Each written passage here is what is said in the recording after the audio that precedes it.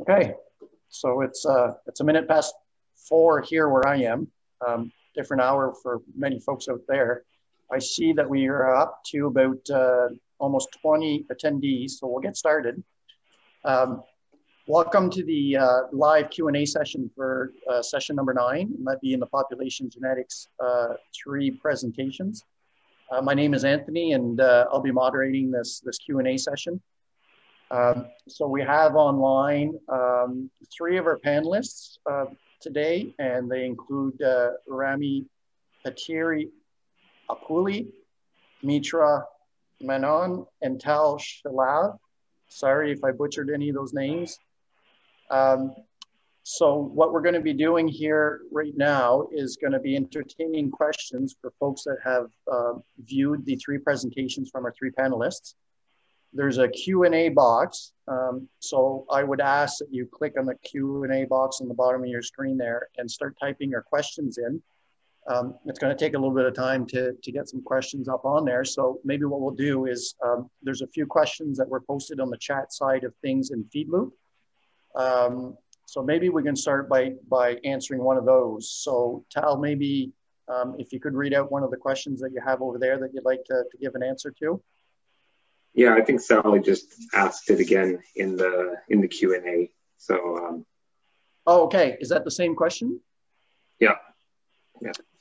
Yeah. So okay. So I got it right here. So from Sally, going up to Tal, what method did you use to estimate the remarkably low NE of 188? Yeah. So thanks, Sally. So basically, the method that we used was the method of the linkage disequilibrium method as implemented in an E estimator. And the approach that we took to try to reduce linkage disequilibrium was to create a pseudo-genetic map for cedar and then just select SNPs that were as far apart as possible on each linkage group in order to run the estimating software. Sorry. Sorry, I got distracted here. Someone's trying to call me. Yeah, so we just tried to reduce linkage as much as possible and then estimate. And it came out to a very low estimate. The confidence interval for that is quite a bit higher. So I have more confidence in the confidence interval, which is somewhere from between 100 to 1,000, but it's still a very low number for the overall population. Yeah. Okay, good, thanks, Tal. So I've got another question here that just come up for Mitra. First of all, nice and courageous work. I was surprised by the small number of 26 transcripts indicative of phenotypic plasticity. I was expecting many more. Am I not understanding well the criteria used for declaring a transcript indicative or not of phenotypic plasticity? Yeah, thanks for the question. Yeah, I sort of skipped over a couple of the details there, I guess. So for the 26 transcripts, they have to have a QST higher than SST in each of the gardens. And so the way I did that was for each transcript, I generated a parametric bootstrap distribution of the QST and compared that with the SST, the 95th quantile of the SST. So because our sample size was small, even though the point estimate for QST for several of the transcripts was quite high, when you look at the confidence interval in several of the cases, it overlapped with that of the FST. And so I think that is one of the reasons why we ended up with so few transcripts out of the total of 27,000.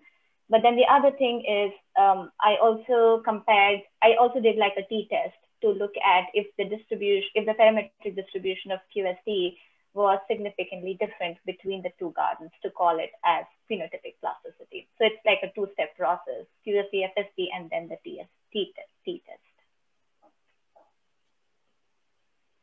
Okay, thanks, Mitra. And just by the way, that was a question from Jean Bousquet. Nice to see you there, Jean. I've got another question here from Brian Barber. So this is going out to Tal again. In your talk, you indicated as climate became drier and hotter, red cedar's range will expand. Brian is wondering if you didn't mean wetter. with projected expansion of interior temperate rainforest, species is susceptible to drought as recently observed with dieback on drier areas on the Pacific coast. Yes, thank you, Brian. I think I had a slip of a tongue there. I meant as based on the climate projection models that we have, as climate change progresses, we expect to see expansion of western red cedar. But yeah, I know that, yeah, they do worse as it gets very, very dry, but I guess we're not expecting that here in British Columbia per se. Thank you. Okay, thanks. So Sally's got a question for Rami. Very interesting work on genetic load. We did a similar study on deleterious alleles within a spruce hybrid zone in Canada. What approach did you use to identify deleterious alleles, and what are the limitations or advantages of that approach? We used quite simple heuristic methods where we first filtered out loci per like p-value, and then in those loci we only use the ones where the allele, like one of the alleles, was not in the multiple species alignment that is used for the locus, finding the loci.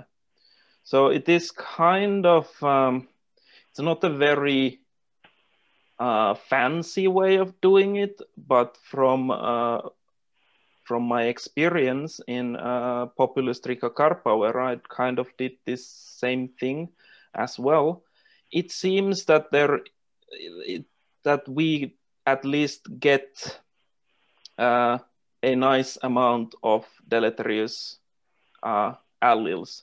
I mean, we may be losing some of the deleterious alleles that, of course, are present in other species as well, but at least we can kind of get a quite clean and somewhat certain set of deleterious alleles. Okay, great, thanks. There's a few more for you. No, actually the next, I think we've already answered that one.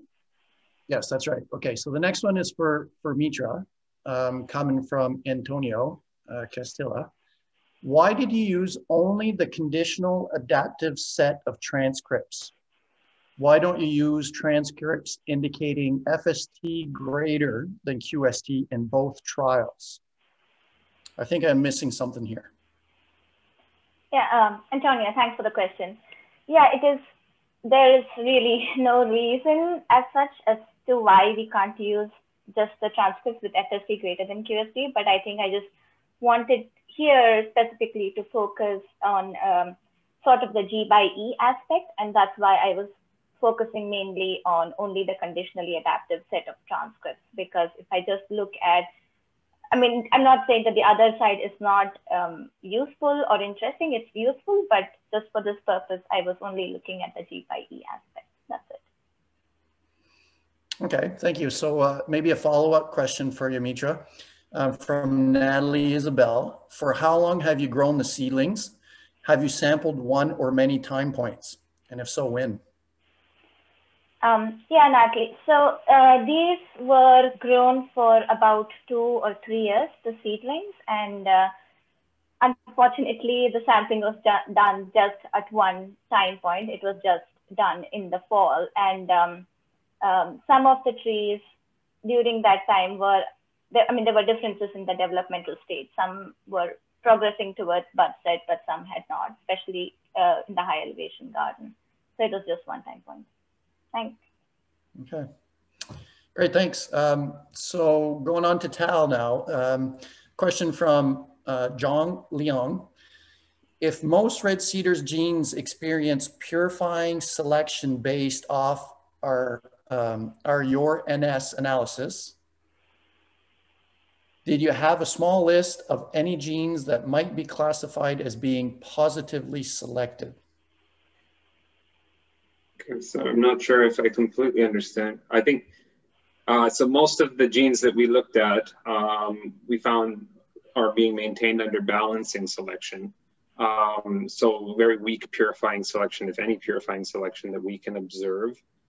So therefore, as for genes that would be under positive selection, there is maybe a small list that are putatively under positive selection, but it is quite small. Yeah, we see mostly that it's a lot of the selection that is there is balancing selection that is maintaining this heterozygous state. So I'm assuming that you mean in the selfing experiment that we did. So there is a small list, yes, I guess, of positively selected or putatively positively selected genes. Okay, great, thanks. Going to Rami now, question from Eddie Lauer. First comment, he's saying, thanks for your presentation. It was very interesting. There is also a high genetic load in my study species Pinus tidae. However, I find that the linkage phase between markers and deleterious alleles is not stable. The direction and magnitude of average effects often change between full SIB families. Is it possible to account for changes in linkage phase with these species-wide diversity summaries?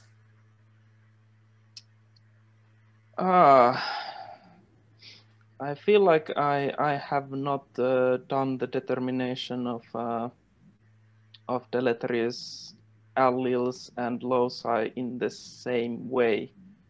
So I don't think I can answer that in a acceptable manner. Okay.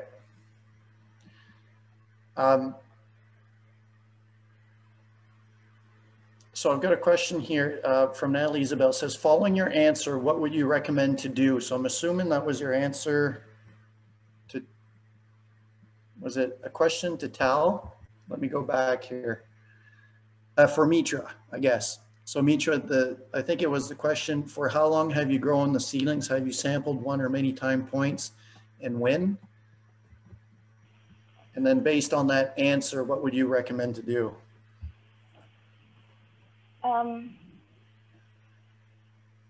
Not exactly sure if I follow, but I guess maybe one concern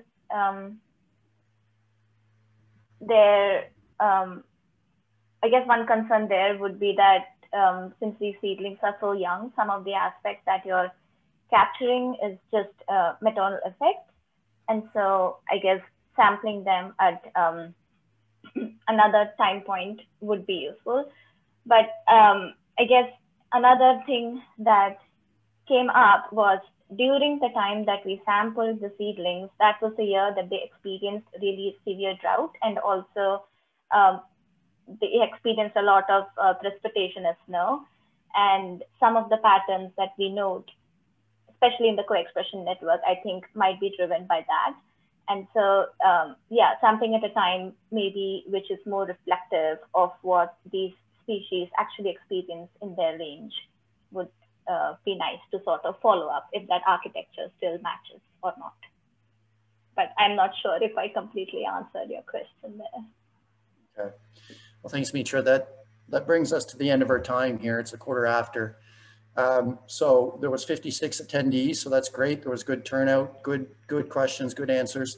I just want to point out that if anybody wants to follow the discussion or ask more questions and get answers to questions, there is functionality in FeedLoop. You can go back to the session presentation in FeedLoop and put some questions in the chat there, and if the panelists have time, they can answer there. And there's also the functionality of being able to do networking in FeedLoop if you guys want to connect with the panelists. So great, thank you for all the questions and great presentations, and enjoy the rest of the event. Thank you. Bye. Thanks, everyone.